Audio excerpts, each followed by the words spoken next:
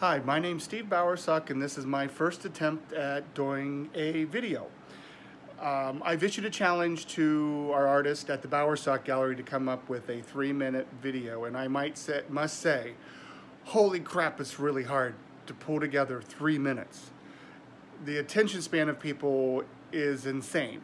Anyway, so let me speed up because I only got 3 minutes.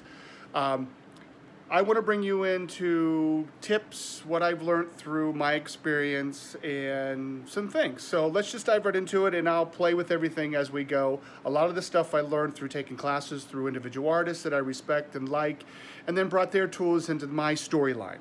So without diving in more, which we could do that in the other things, is how I get started.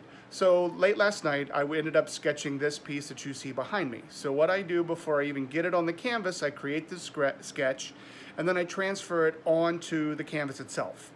Then, and which I did already, is I take linseed oil, and I paint the whole canvas with linseed oil, wipe it down, which I use these rags, and you just take the linseed oil and you wipe it all the way through across, and then you wipe it down, and then let it set for 10 to 15 minutes. And what that does, it allows the linseed oil to cure just a little bit.